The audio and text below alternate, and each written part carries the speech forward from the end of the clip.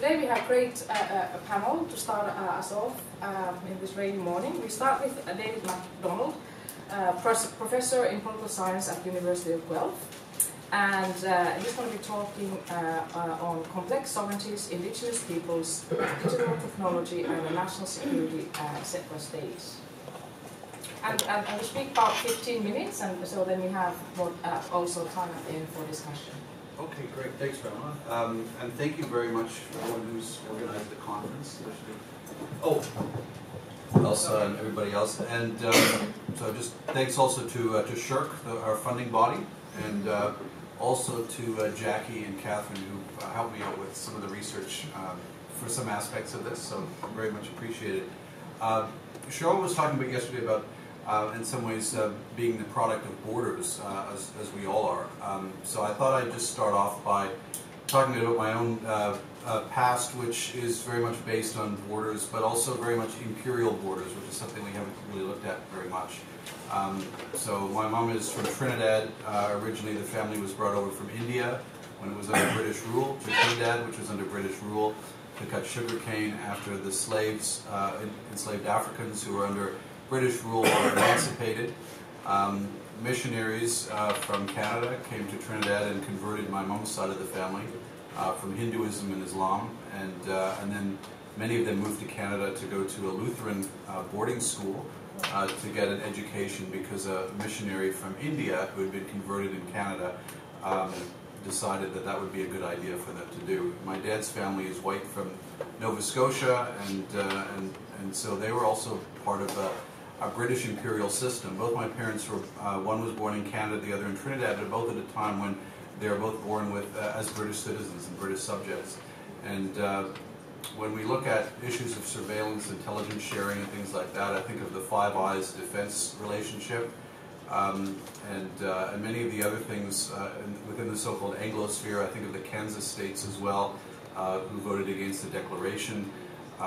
It's interesting that imperial borders are also very important, and so when we talk about the borders between individual states, I'm also kind of interested in those borders that are legacies of an imperial present, because they seem to determine a lot of the way intelligence is shared, certainly when we're looking at issues of surveillance. It's the remnants of the British Empire. Those countries are the ones that seem to trust each other the most. And so we have kind of forms of transnational whiteness, which pervade many of the ways in which we think about borders and boundaries, in terms of who states trust and who they don't, is often quite racialized. So these are some of the issues that I want to talk about briefly today. Not to be necessarily pessimistic, although I will be to a certain extent, but I'm also interested in the potential emancipatory aspects of some of the new technologies. And I'm going to look at that a little bit today as well. Some of the work I've used looks at the work of sociologist Zygmunt Bauman. And Bauman has talked a lot in his work about the development of the Western nation state, and how borders and boundaries, of course, produce both insides and outsides, what you might call friends and enemies, but also produces the figure of the stranger. And the stranger is someone who doesn't fit neatly into the insides or the outsides. And I've discussed in some of my work the concept of how indigenous peoples have become estranged as settler states have built up around them. And so that becomes something quite interesting to consider. The process of estrangement means that people from another country with different cultures and attitudes go in and take over the lands of somebody else. And as Patrick Wolf discusses, that there's a logic of destruction and also replacement. So the trees, lakes, boundaries, everything that indigenous peoples knew and named become renamed and changed in different ways. I spent quite a bit of time in Aotearoa, New Zealand, and one of the things that strikes me as strange is that the British introduced a lot of deciduous trees, in which they invented essentially autumn, where before there weren't many trees, but now you have this idea of autumn leaves falling, which is a kind of a British contrivance, and then also introduced various mammals. So the whole ecosystem and even the concept of seasons changes with settler colonialism. Again, within a kind of an imperial network. And again, that imperial network remains salient in security terms and intelligence terms, but also ideationally in the way that settler states act as a group to block many indigenous initiatives. So I think that that's something that perhaps we can talk about a bit later. I also started reading up on passports because I was very interested in the issue of passports. And John Torpy has written an illuminating book on passports in which he argues that the role of passports and other documentation is for states to gain the monopoly of the legitimate means of movement. And this becomes a way of depriving people of the freedom to move across certain spaces and render them dependent on states and the state system for the authorization to do so. In other words, states create documentation in order to make it, people have to have an identity from which they can escape only with difficulty. There's a fundamentally distrustful nature to this process, as Torpy's argued, in that passports and identity documents reveal a massive illiberality, the presumption of their bearers' guilt when called upon to identify themselves.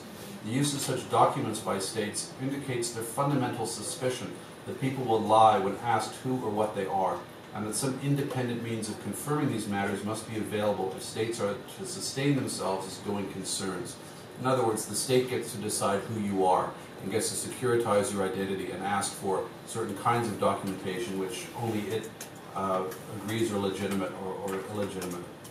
The question of surveillance then kind of pops up in some of this work here. Maybe I'll pop back here for a second. Because we see that there's certainly in many Indigenous movements there's a great deal of surveillance, especially in Canada. Craig Prue has noted that potential insurgents, terrorists, and criminals collectively or individually threatening the security of the Canadian oligarchic state are often tied to Indigenous peoples and Indigenous movements. And a recent book by Crosby and Monahan highlights a consistent pattern of police surveillance of Indigenous movements, intimidation and violence when people are challenging the Northern Gateway pipelines, shale fracking in British Columbia and New Brunswick, federal attacks on traditional governments at Barrier Lake, and ways that participants in the Idle No More movement are also targeted. So there's quite a growing literature on the issue of surveillance and how when we're posting things on Facebook or social media, things like that, for different kinds of organization, that stuff is being monitored, data is being sold and held in different ways. I'm not going to really talk much at all about some of the issues that my colleagues are going to talk about in terms of passports and things like that. But what interests me also are the borders and boundaries within settler states themselves, especially in the case of Canada, where you consider that there are about 3,100 reserves, First Nations reserves, and about 600 First Nations governments, but that land comprises only 0.2% of the total landmass of Canada. 90% is still controlled by the provincial and federal crown. And so the purpose of borders and boundaries, even within a settler state, is also to try to control the movement of Indigenous people. And this is just a picture of near where I live at Six Nations. And the Haudenosaunee Tract, of course, doesn't represent any sort of traditional lands necessarily, but what it does represent was land that was promised to Six Nations. And the current bit that you can see in red only represents about 45% of that Haudenosaunee Tract land, which encompasses much of the city of Kitchener-Waterloo and other surrounding areas. So so this becomes, I think, an interesting issue. I'm going to move beyond that. I just wanted to look quickly at the idea of Indigenous sovereignty, and there's a lot of interesting work being done in this area. Jennifer Wemigwans recently did a book called Digital Bundles, in which she says that there's a general feeling that if Indigenous peoples do not stake a claim out on the internet, they will become colonized in that space too because of their absence. Oh, are we good? Okay. She also worries of Indigenous peoples becoming what she calls roadkill on the information superhighway. So that's a curious term. Winter and Boudreau, in a recent intervention, also used the concept of the trickster to talk about the internet. It has the potential for promoting Indigenous self-determination, but could also undermine it, and probably both at the same time. And I think the trickster image is probably a useful one in thinking about the role of some of these technologies, because we don't really know who controls them, and there are things that may look emancipatory, but they may also be quite destructive at the same time. Rahea has talked also about what she calls the virtual reservation with a variety of different elements. I have no idea how I'm doing for time, so I might just move on from a little bit of that. but she goes into 3 different aspects of what she calls a virtual reservation, which has to do with the realm of the filmic as a field into which alternative visions of the world can be projected. Second is a meeting place for tribal intellectuals and scholars to workshop, debate, and define new projects. And third is a network of computer-assisted transnational Indigenous communities to exchange and create information. And in time, I suppose, we may see on the internet something akin to an Indigenous Facebook, which is not commercialized, but some form where people can be more interlinked together and share stories without being monitored the way that things have been going on currently. So I just also looked at some potential things, and then I'm going to talk about something which I don't fully understand, which is blockchain. So if any of you understand it better than me, you can enlighten me during the break or after. But there's a lot of very interesting work that's being done looking at the role of different kinds of technologies. So many traditional lands are demarcated with online maps and with GPS. Vehicles with appropriate electronics can identify when one is going on to traditional Indigenous lands. Layers of mapping can allow us to better understand when we are entering Indigenous lands and what are the appropriate ways to understand both that space. And there's other people, like GPS technologies are allowing people to cite, as you can see here, trees with cultural significance, and so you can monitor things in real time using a variety of instruments and map this sort of thing as well. The Enimiki Indigenous Technology Group, based in British Columbia, has been doing a lot of work on data sovereignty for Indigenous nations as well, so they're doing some interesting work.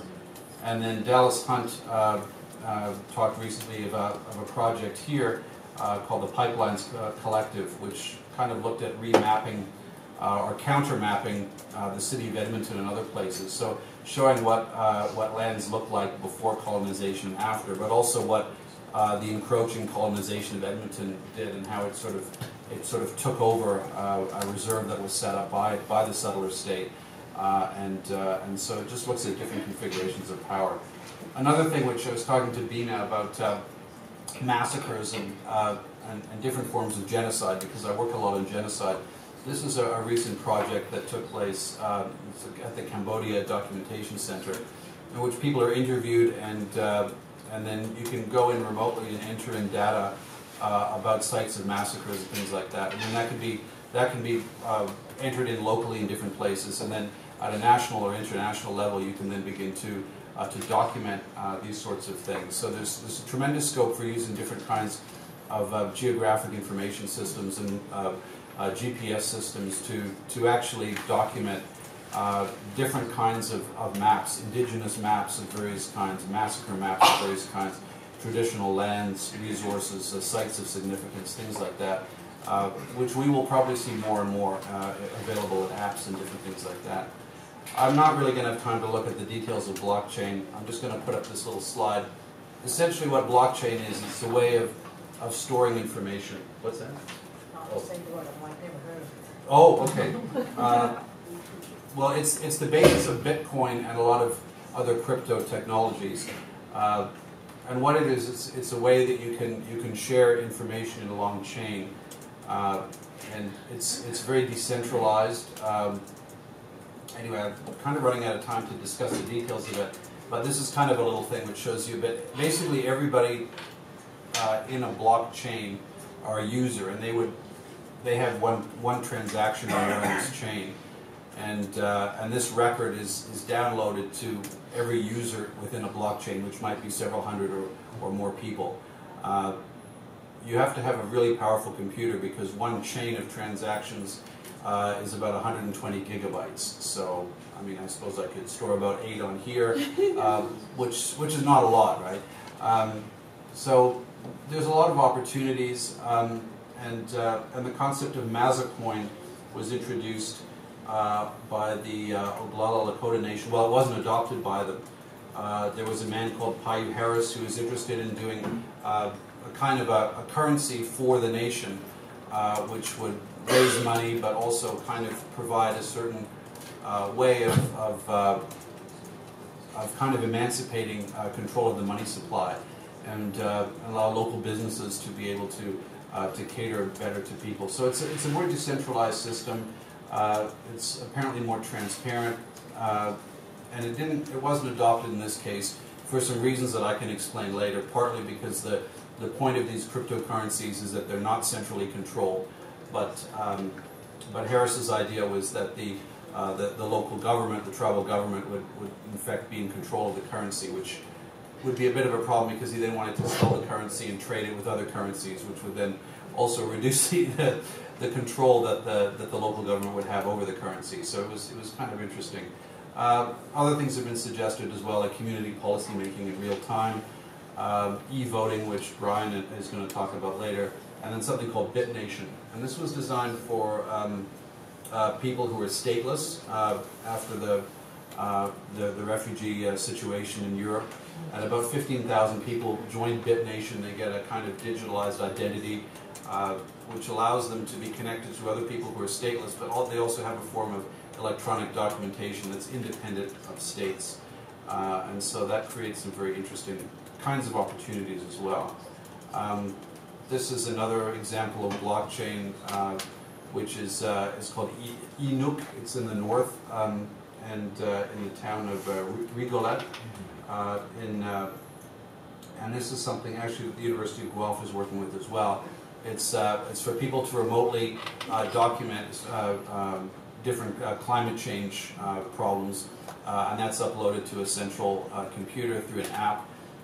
There's also something called Right Mesh, because the internet is very bad there, so people buy and sell through tokens access through their phones to the internet.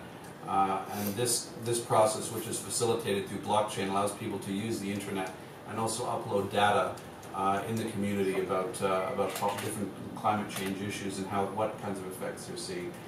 I'm just going to end very soon, obviously, but some of the problems of blockchain. First of all, Bitcoin, which is the largest blockchain cryptocurrency, it used more power in 2017 than the whole of Switzerland. So the amount of energy that you need to run these programs is pretty crazy. That's a Bitcoin miner there, which is like basically to process these transactions takes a huge amount of electricity and computing power, which raises the question of the digital divide, because as has been demonstrated statistically, urban areas in Canada versus northern communities and many Indigenous communities, urban areas have much better access to quicker internet. So there's that aspect as well. And there's something called the 51% attack, which means that this stuff is more secure than banks and things like that in some ways, but can still be subject to different kinds of an attack. Right, so what sort of conclusions would I make? First, that there's considerable potential with the internet, but also pitfalls and problems with blockchain and everything else. Also, I think that there's potential in good ways, but also this process could easily be hijacked by various governments and security agencies as well. And the digital divide as such remains a challenge. So that's something that needs to be sorted out. So I guess if you wanted to use the imagery of the trickster again, to return to that, there are positives and negatives, and it's difficult sometimes to tell which is which, because they sort of all work together simultaneously. So I'll leave it at that. Hopefully stuck more or less within my time, and maybe touch on some themes that might be of interest to people during the discussion. So thank you.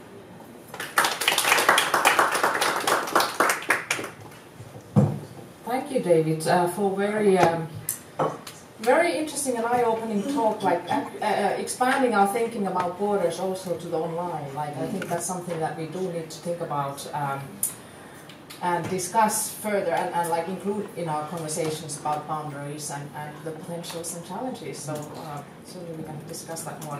The next speaker is Howard Thompson.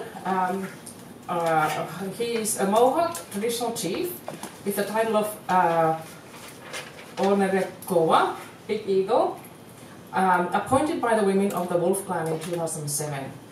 He lives in Haudenosaunee on the Canada-US border. He is the co-chairman of the Haudenosaunee External Relations Committee and very active in various issues such as climate change, traditional knowledge, and border crossing.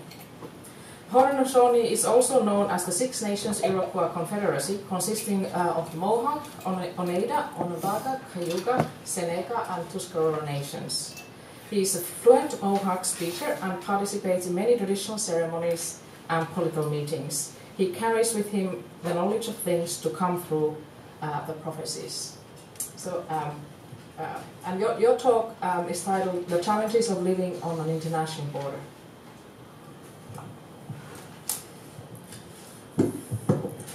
So I'm going to give a little bit of history first, trying to keep everything brief because a lot of our history stories take days to recite, so I don't think you guys want to sit here for days. We started out with our, I'm going to call these divine interventions that the Creator has given us.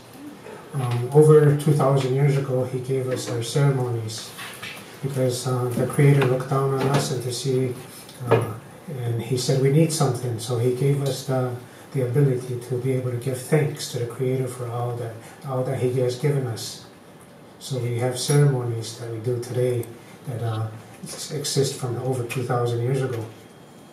And then later on, about 1,000 years later, He looked down on us again, and He said they need some kind of governance, something to for the people to follow. So He gave us the great law of peace, and that was, say, like 1,000 years ago.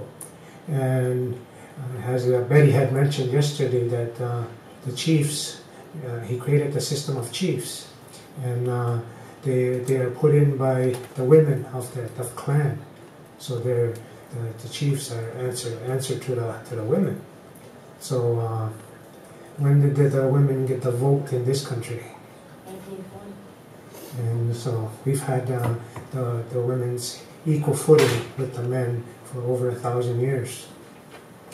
So, but that changed a little bit because of the colonization. That changed the attitude of the men towards women. But hopefully we still got enough of that tradition to keep the men in line and be respectful of the women. And then, after the formation, then we have our brothers from across the ocean that decided to come and pay us a visit. So what happened was the doctrine of discovery.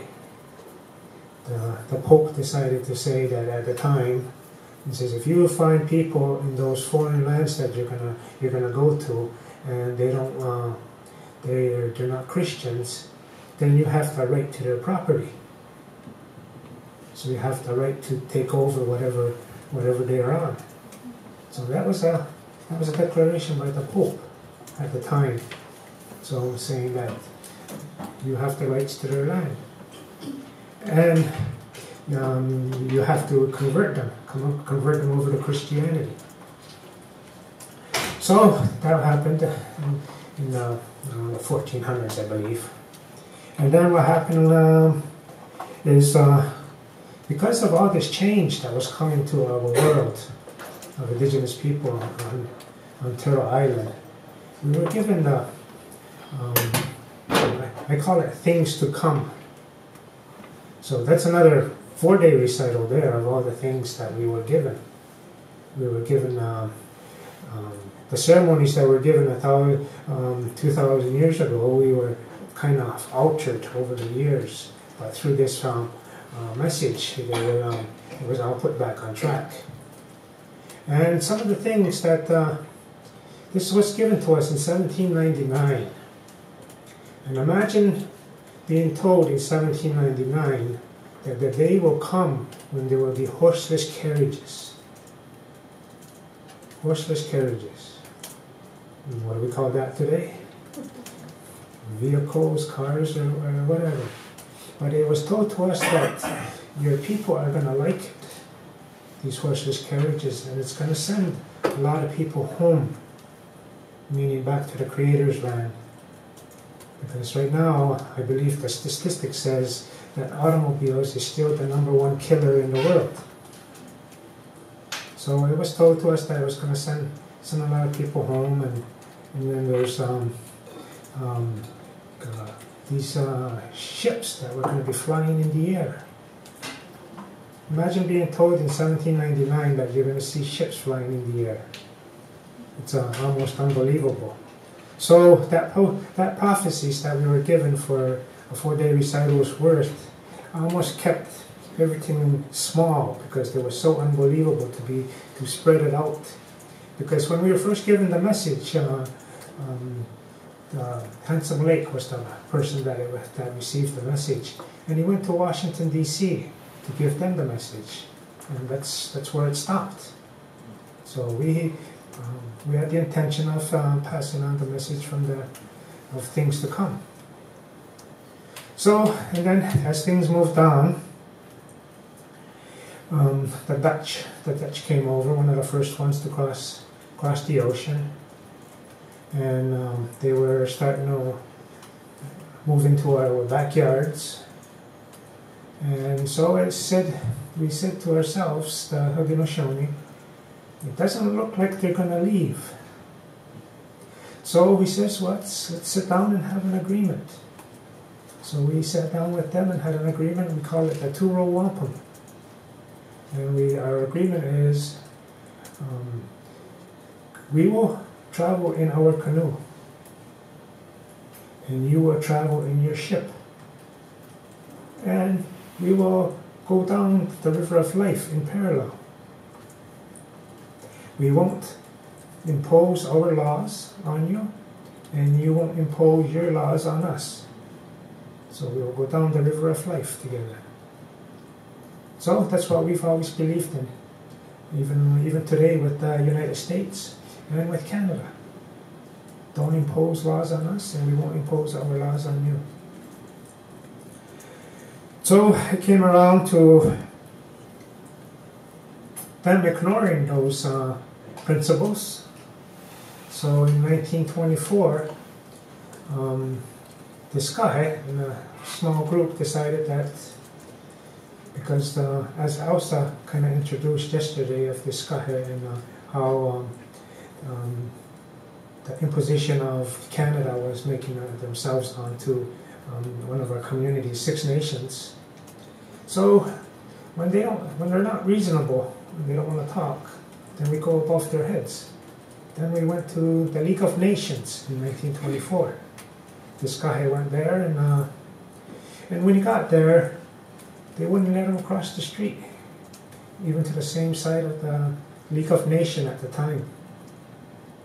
So they wouldn't let him do that. So the mayor took interest in his plight, and took him under his wing, and they got to know each other very well. And the mayor had this little boy, and this little boy became very interested in the chief, this guy. So they got to know each other very well. And then, so that always happened as that trip went there, and this guy went home, and then I also mentioned the challenges he went through when he got home. He wasn't able to reside in Canada, had to reside across the river, and reside in Lewiston, the Tuscarora Reservation. So, and that's where he ended up passing away. He never got home from his trip to Geneva, the League of Nations. So as time passed, just before I move on, something else happened in 1924. The United States decided, hey, here's an idea. Let's make all the indigenous people in the United States U.S. citizens. So that passed in Congress. Let's make all the indigenous people, the natives of in the U.S. citizens. But the Haudenosaunee responded, and we made a letter saying, and we sent it to Washington, thanks, but no thanks. So we've maintained our own identity up till now. So as things moved on, so in 1977, Canada and the U.S. were still encroaching on Haudenosaunee in different ways, trying to give us, in 1924, they did manage to give the Six Nations Reservation the elective system. They pushed aside the traditional system and brought in the elective system, and that answered to Canada. So that was the beginning of things to change in our communities. Later on, where I come from is Haudenosaunee, and Haudenosaunee is in Ontario, it's in Quebec, it's in New York State. Maybe I can step back a little bit. And when Canada and U.S. decided to make each other countries, and they wanted to put a border across the country. So what they did for us, or in our area, was from Kingston, Ontario. And Kingston was kind of like the mouth of Lake Ontario, and then there's a river, St. Lawrence. So what they decided to do was throw a log in the river and let that log drift down. And as that log was drifting down, that was the U.S. in 2006 or 2007, I'm not positive on my year, the UN Declaration on the Rights of Indigenous Peoples was adopted. And I just think of that adventure that we took, put all the Haudenosaunee, not the Haudenosaunee, but all the indigenous people of the world on the map. It gave them an avenue to be able to voice their concerns from their own individual state that they come from.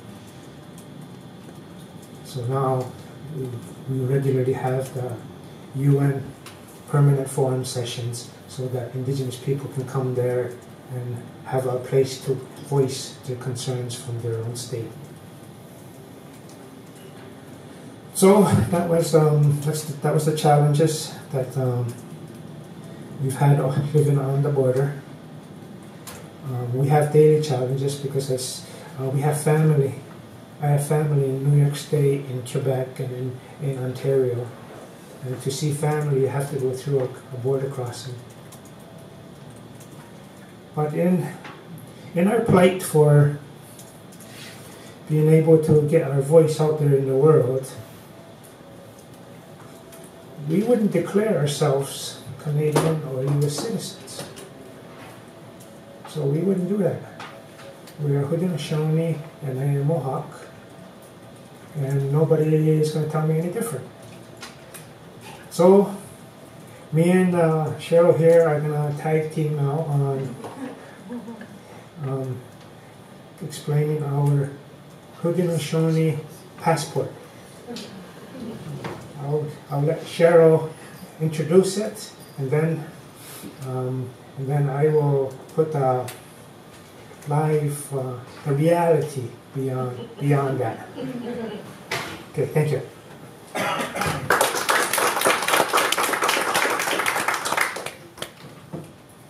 Thank you very much, Chief Howard.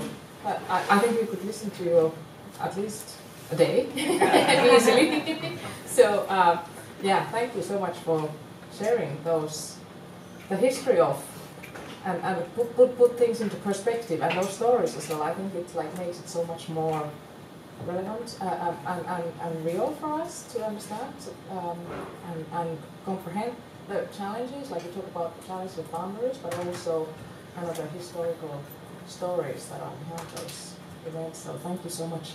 The third speaker on our panel is, as Howard already mentioned, Sheryl Lightfoot, professor of political science in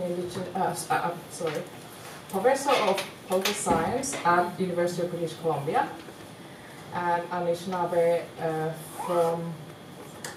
You mentioned that yesterday, and now, how well do I remember this? Lake Superior. Great, yeah, Lake Superior. So, and you're going to continue on the same topic, so please. Thank you, Rana. And before I continue, Rana was speaking in her opening remarks about her work, and she's too humble to do it, so I'm going to do it for her.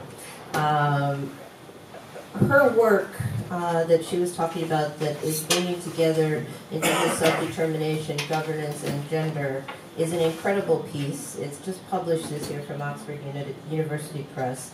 It represents a tremendous body of research of first-hand interviews with Indigenous women across Greenland and Canada and Sami. And if you haven't read it, please look it up and get it. It's a tremendous book, and it demonstrates how gender must be considered in self-determination struggles. And I think it is a crucial intervention at a very important time. So, like I said, she's too humble to mention it. I just did it for her.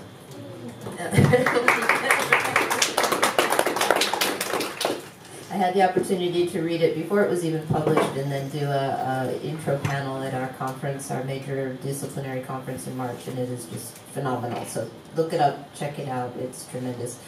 I do this paper with a great deal of humility and with deepest respect.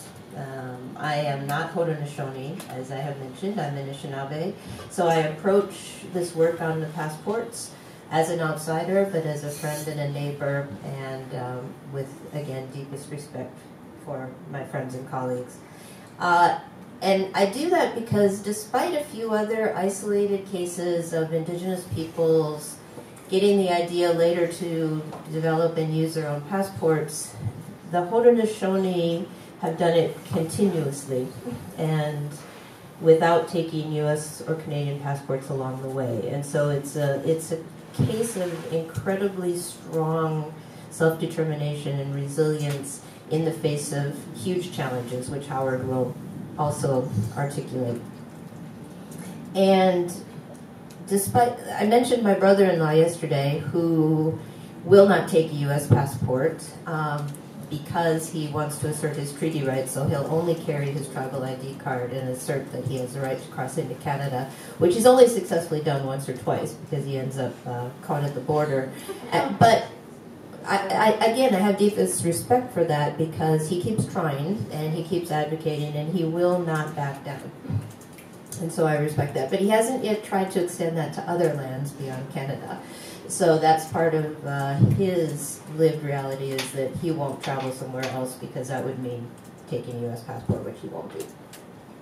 Now, my work on passports is definitely an academic piece, but I'm unique because I call myself an accidental academic.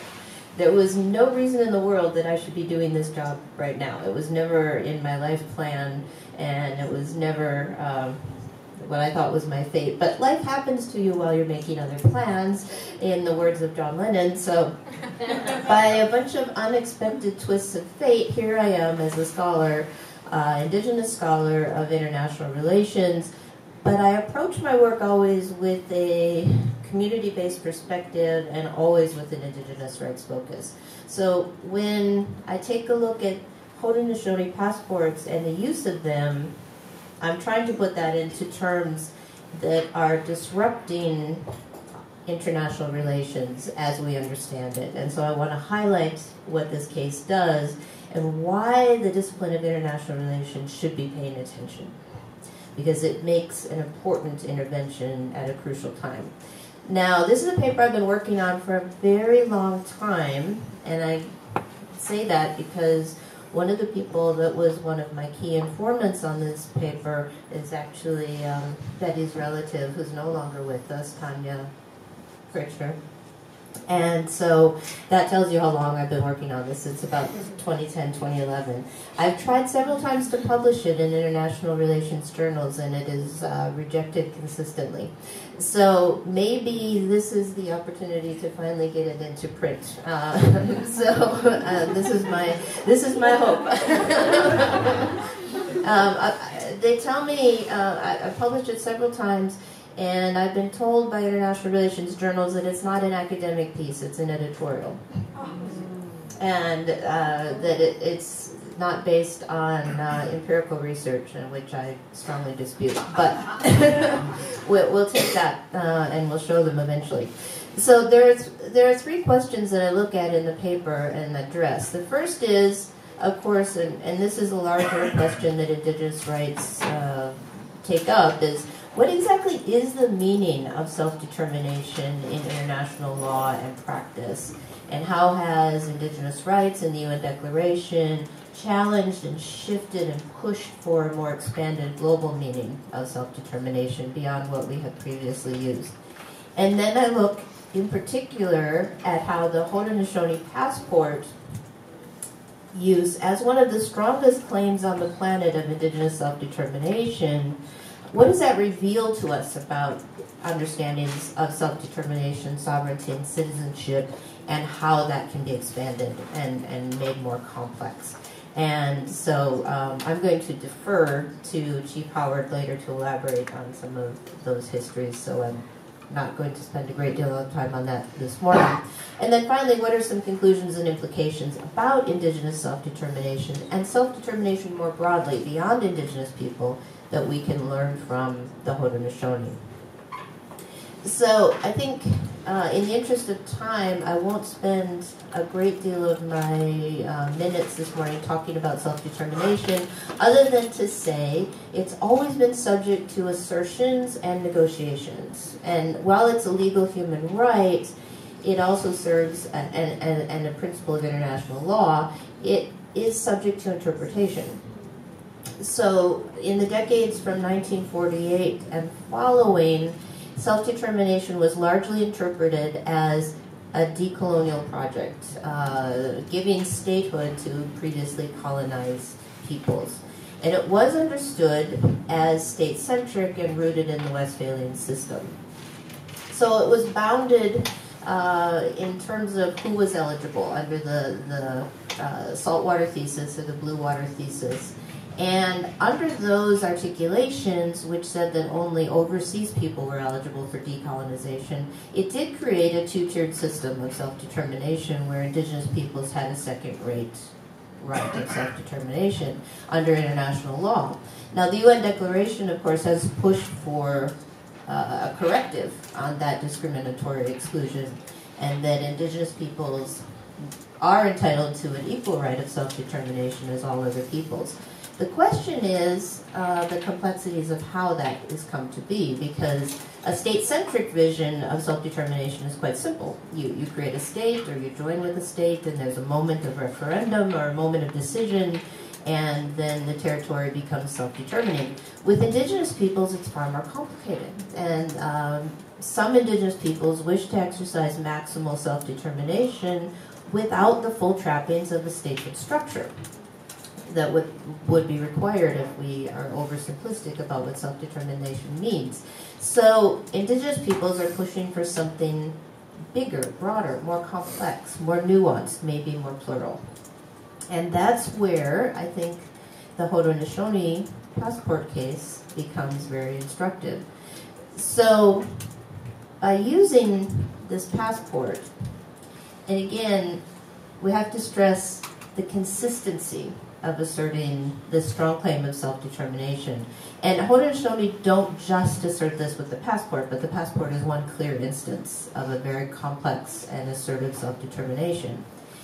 And as my friends have talked about, the origin of this use really lies back in the 1920s with Decolonization. And even though there's many instances of back and forth across the border, the moment that Decolonization traveled to Geneva, and we didn't use passports in those days, it was travel papers, but he traveled representing Haudenosaunee, and on Haudenosaunee travel papers, not US or Canada, since he was speaking against them. It made no sense to go on their travel papers, and it made only perfect sense to travel on Haudenosaunee travel papers. So he set the tone initially. Then the delegation in 1977 had the same logic. We're not going representing Canada or the United States, we're going to speak against them. Therefore, we're going to travel on Haudenosaunee documents. And that's when they developed what we would come to call now as a passport. And the passport has actually, and I think here's the key of the story, because there have been a couple cases highlighted in the media, and the 2010 one of the lacrosse team that didn't have such an easy time with the passport is the most well-known one. But the real story here, as far as I can see it, is that actually the passport works. more often than not. Chief Warren Lyons has been using the passport since a trip to Geneva in 1977, routinely. He's traveled extensively on his passport to numerous conferences, diplomatic meetings. Mohawk advocate Kenneth Deere, who sat with me and talked about his use of the passport, he has traveled to over 20 countries on his Haudenosaunee passport. US, Canada, UK, Switzerland, Japan, Mexico, Denmark, South Africa, Venezuela. He gave me the entire list. He listed off all 20 of them.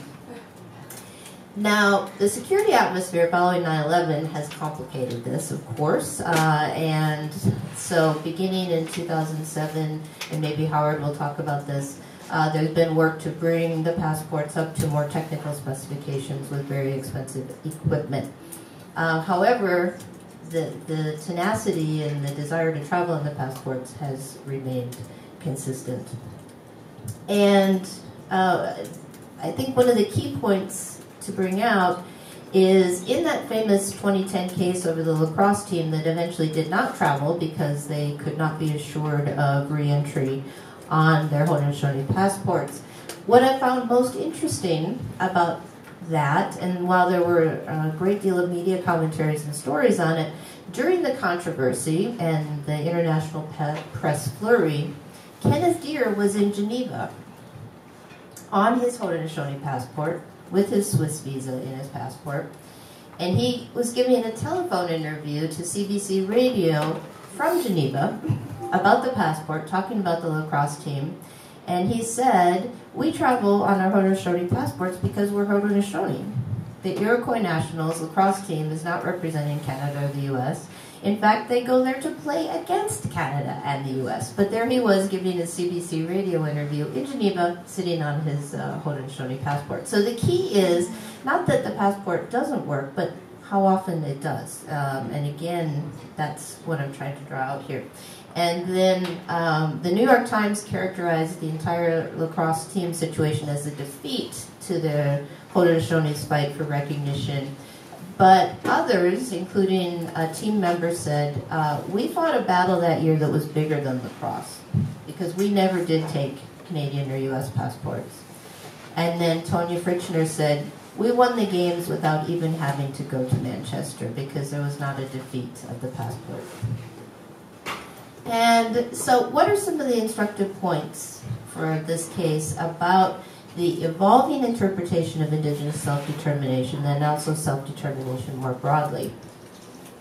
First of all, while we would certainly expect there to be difficulties in acceptance of a Haudenosaunee passport, and I think we could all imagine going up to a border agent and handing this passport, and we could expect there to be questions and difficulties and sometimes not successes.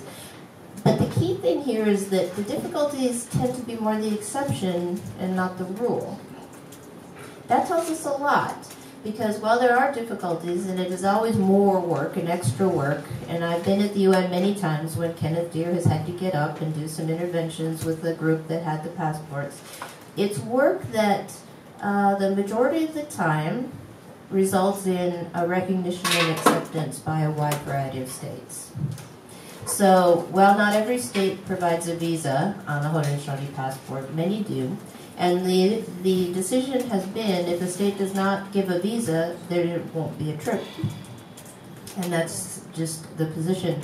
So in that, Haudenosaunee are acting sovereign, making this strong claim of self-determination, but again stopping short of a full statehood claim as we understand it in the Westphalian system. So the assertion of self-determination is made in a quiet, confident, uniform, and consistent way. And the insistence on traveling on the passport therefore disrupts, challenges how we currently understand an exclusive conception of sovereignty and citizenship. And it's done in ways that countries like the US and the UK are still struggling to accept, because sometimes they'll accept the passport, sometimes they don't.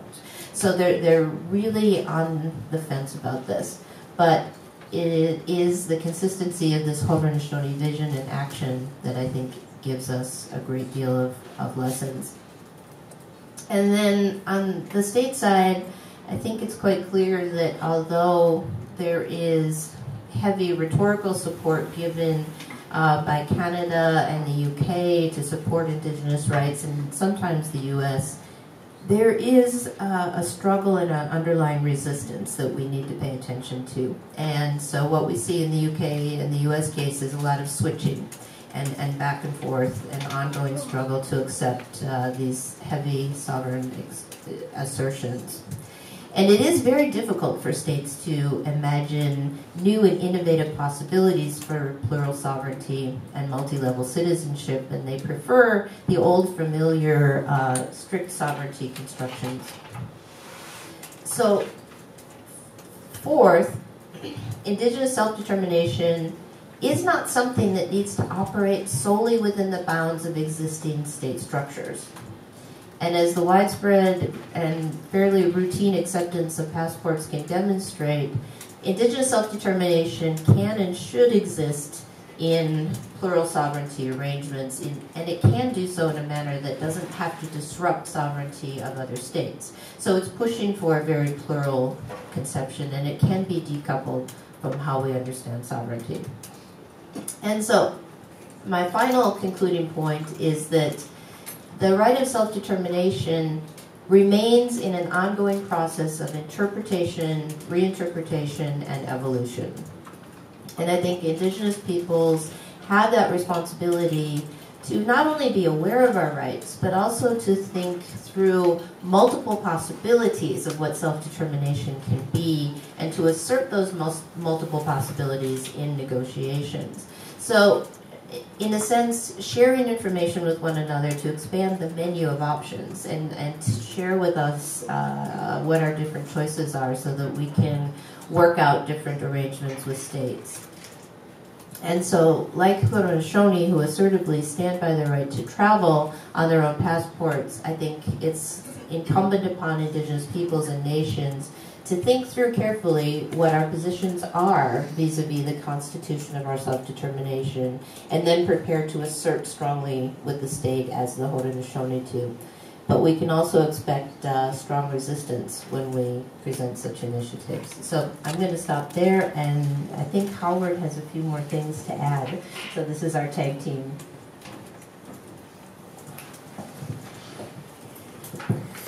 Andrea was here this yesterday. She gave us a couple of copies of the UN Declaration on the Rights of Indigenous People, and the front cover is a picture of the march that was held in Geneva. And right here, the first one is Leon Shenandoah, which is our, at the time, our Tarodaho, the chairman for our Confederacy of Chiefs. And right behind him, in between these two gentlemen, is my uncle, Louis Thompson, that went over in 1977. So hopefully I'm continuing his work that he started in 1977. And another thing I want to mention too is we're also working on our enhanced ID card, but we're having a little stumbling block because yesterday Peter had mentioned that they, was it Tono?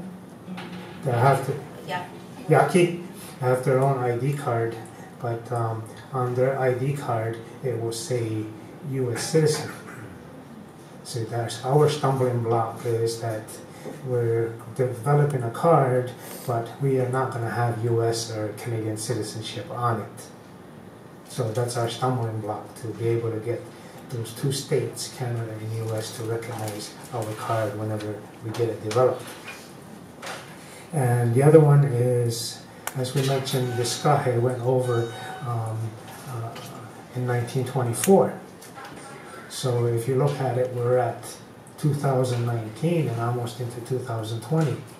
So we're currently working with the city of Geneva to have a 100-year celebration for the time when the Skahe went over, which is just only a few years down the road. So Geneva had recommended we better start working on developing some kind of celebration for that 100 years that since we put Indigenous issues on the floor. So I think that's all I want to add to it. Some of the trial and tribulations that this passport goes through. Myself, Kenneth Deere, and Betty's partner, Taro Daho, we went to Bolivia. And Bolivia gladly accepts us because at the time it was President Evo Morales, which is an indigenous person, says, yes, come on down and come take part in whatever we're doing. So we got down there and we took part in this conference that they had. I think it was to get ready for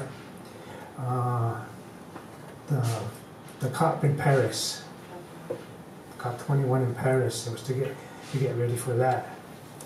So we did our participation in that, but then come time to get on the plane to come home. The airline says, okay, we don't recognize these passports, so we'll call Canada. So our next stop would have been to land in Peru and on our way home. And the consulate in Peru says, those are fantasy documents. I wouldn't let them on the plane. So we were on the plane and we were asked to get off the plane. And then the Minister of Trade for Bolivia said, take care of those guys, because until we can find a way to get them home. So we worked on it, and through Betty's friends in with Senator Chuck Schumer's office, we were able to get permission to come home through the United States.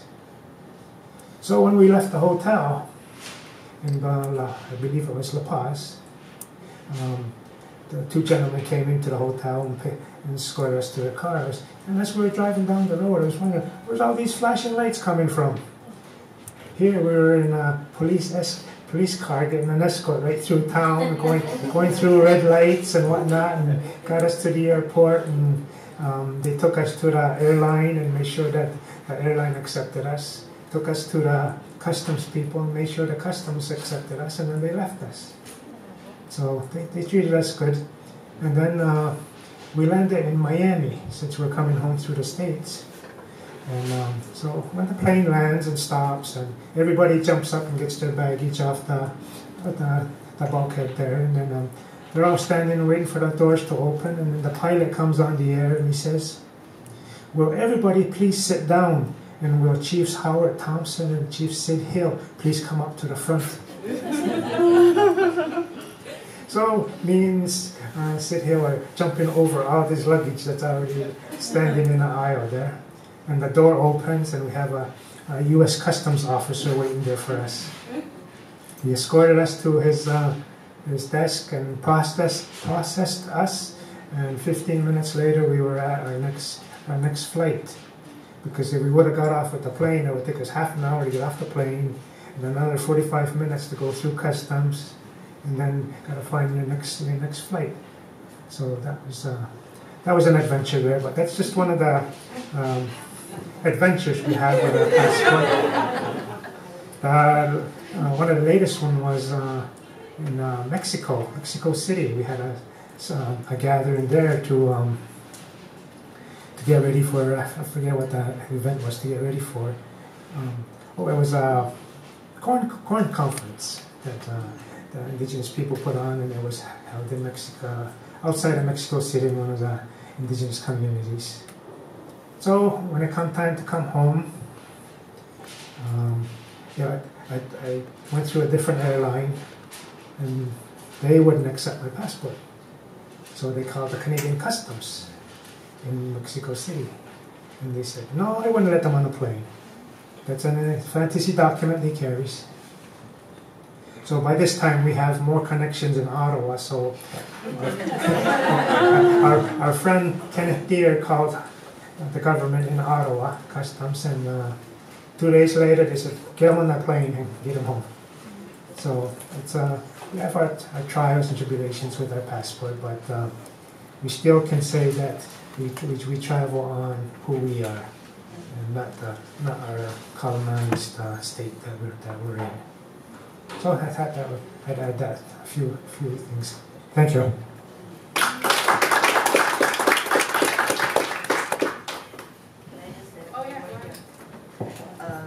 have one more adventure story. This summer in Geneva at the Expert Mechanism on the Rights of Indigenous People, Kenneth Deere had brought a whole delegation. How many? Like 7, 8 people, six people, and on day 2, they were supposed to go and get their permanent IDs from the UN. Now, they had already come in on the one-day passes, I believe it was, and so then Kenneth was sitting in the chamber with us, and all of a sudden he got a text message on his phone, and he jumped up, grabbed his little Ziploc bag with a whole bunch of documentation, and headed out to the front gate because the 6 were stuck at the front gate of the UN, and they wouldn't accept the Haudenosaunee passport as ID to get the permanent UN IDs.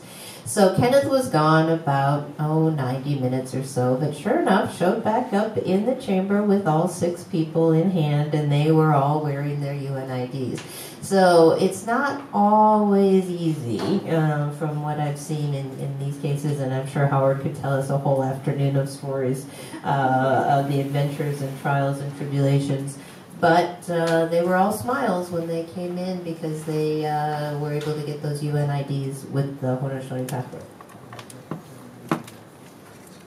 Oh, that's yes, that is important. One of the members of that delegation who I was honored to spend those days with is the name carrier of Haudenosaunee, and so he was. It was very important that he get that ID card that day. So thank you, Howard.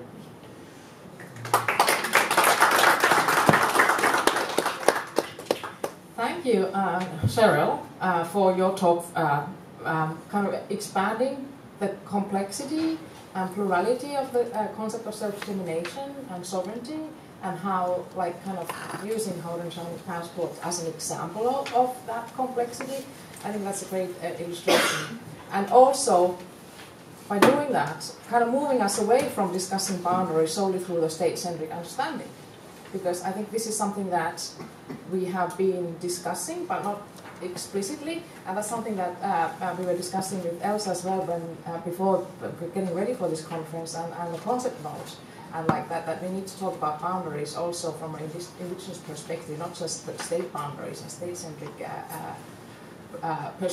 perspective. So this is kind of like an excellent illustration of like the indigenous, indigenous view and indigenous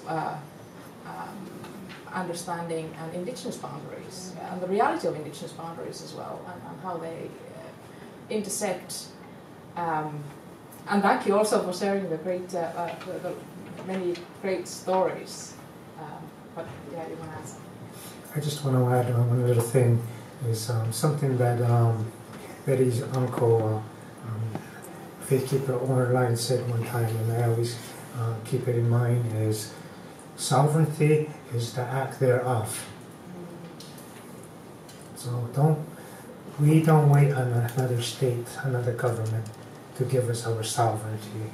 We act sovereign, and that's why we have our own passports and our border issues. We constantly give them problems at the border. So it's just you're the ones that's sovereign, and you have to act and not wait for another state to give it to you. Thank you. Thank you. So we open the floor now for questions. We have about 10 minutes before the coffee break, so the floor is open. Go ahead. And please, if you haven't introduced yourself yesterday, please do so. So you and then you and then you. Yeah. Thank you. Thank you so much. Sheryl Lightfoot from the United Nations. I work with the Department of Indigenous Affairs. Very interesting presentation. Lots of thoughts, lots of questions, but I'm going to try to be synthetic. So one question is more like in terms of evidence. Like we were talking yesterday about the U.S.-Mexico border, and I just wanted to know about the U.S.-Canada border. I know you touched on this at the beginning of the presentation, but how has this changed? Have you also seen more difficulties to go across, like the colleagues mentioned yesterday about the U.S.-Mexico border related to the political situation? I think there are less tension, but also as far as I can understand, there has been a change, on the U.S.-Canada border. So that's one question. And then the other question, building a little bit on what was said yesterday and today, I hear that in some cases having friends helps, right? So I think it was Betty yesterday who mentioned the shame game works really well. So in that sense, in the case of Geneva, having the mayor familiar, open to. So is there a technique? Is there a path there to explore further to promote Indigenous rights by building those strong relationships with key partners in government? Could be at the local level, could be at the federal level, but I wonder if this is something that is being explored. And if you have any experience in that. Thank you. As far as local border crossings, they've accommodated us to some extent without breaking their own rules. So we've had problems with, for an example, where I live in Haudenosaunee, because of our strength and our determination to not let certain things happen. In Canada, they decided to arm all their customs agents. And where I live, that customs building was on our territory. So we said, you are not going to arm customs agents on our territory. So they shut down the border and wouldn't let nobody across for, I believe it was a month to 6 weeks. So the determination by Canada was to move their customs building off our territory into the neighboring town. So that was, we got what we wanted by not having armed customs agents on our territory. But now that they left, when I come from the US side, come onto my home, I live on an island, and when I come home, I have to go an extra step and go into the city to go through a customs so I can turn around and come back to go home. So that's just, it's almost like, and a policy to make us do that was passed within Canada's legislation system, or whatever system they used, and they labeled it as across Canada. But it was meant for us to say that we have to go to that customs to turn around and come home. So that's one of the problems that, well, I guess it's a reaction to something that they wanted to do. And your other question of the path of how to assert your sovereignty, I guess, and that's up to individual communities or individual nations of indigenous nations of how they can accomplish that. But it's not going to be easy, because we have hard times, and we're probably one of the stronger ones to implement sovereignty. In other countries will have more problems, more serious problems, because they don't have that humanity of caring for those individuals that are going to be in confrontation. It could lead to some people getting killed. But for us, between Canada and US, we have that humanity, relationship between us and our colonized states that we border. So we've never had anybody get killed over our confrontations. But I know other states ain't that caring to avoid that. So it's always going to be up to the individual indigenous peoples throughout the world of how much they can insert some sovereignty, but this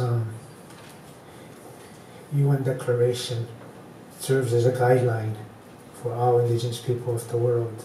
It gives them the tools to be able to try for something rather than being suppressed and not being able to, and that's where it comes in hand.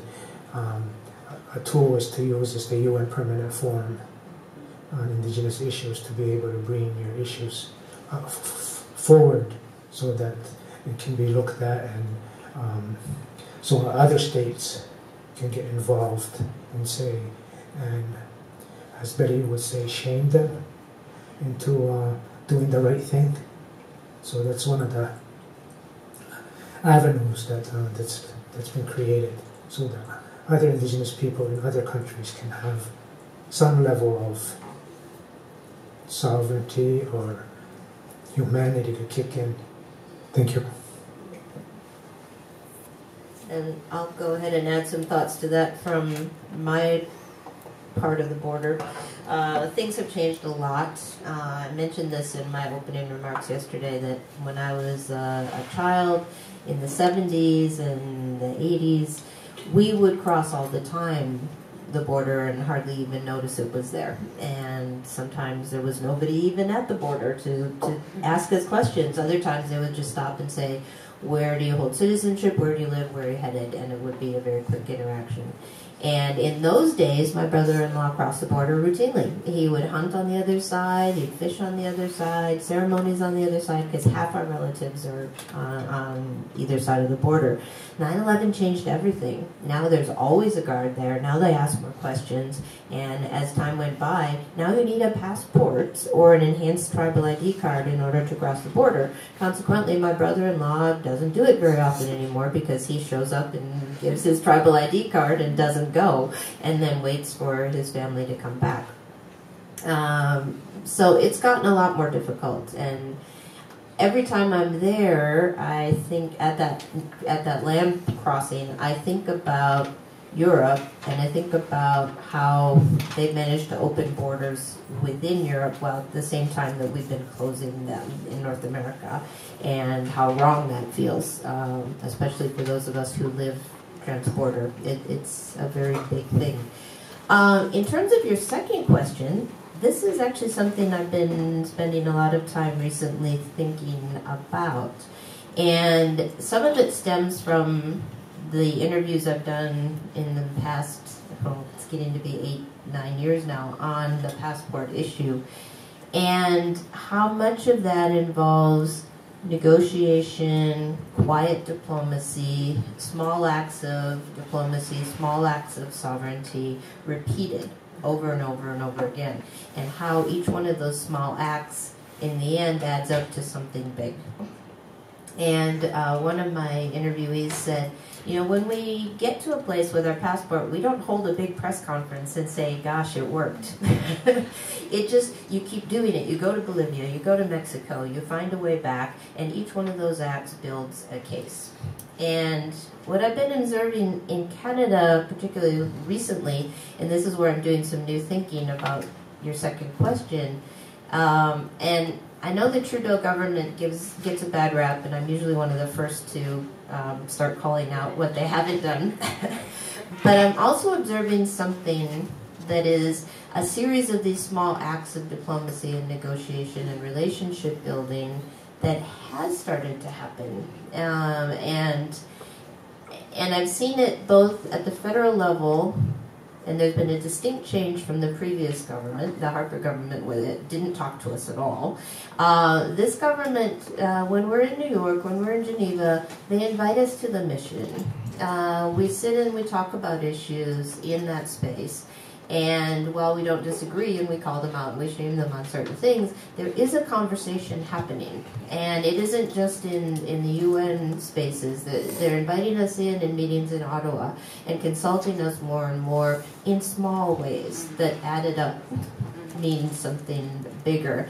And then most recently in British Columbia, this legislation that was just tabled was not just the province. It was the province working with Indigenous leadership, sitting down, discussing, negotiating, and co-developing the legislation that was then presented in a joint way and consulted on in a joint way, and then on the floor of this assembly was presented jointly in ways that had completely disrupted the way that parliamentary British-style business is usually done in British Columbia. And it was really a wonderful day to watch and to see. And again, I think it's all these small changes and small steps added up, and their relationship building, and it's conversations, and it's repeated, and there's an openness. And it just might be leading us to something new. And so this is an idea that I'm cooking right now about co-development and new styles of negotiating. And that is actually a declaration-grounded idea, that we would sit down and have conversations about difficult issues. So while I'm one of our government's chief critics, I'll also give credit where credit is due, and I'm perhaps seeing some small steps, at least initially, and I hope it lasts in the right direction.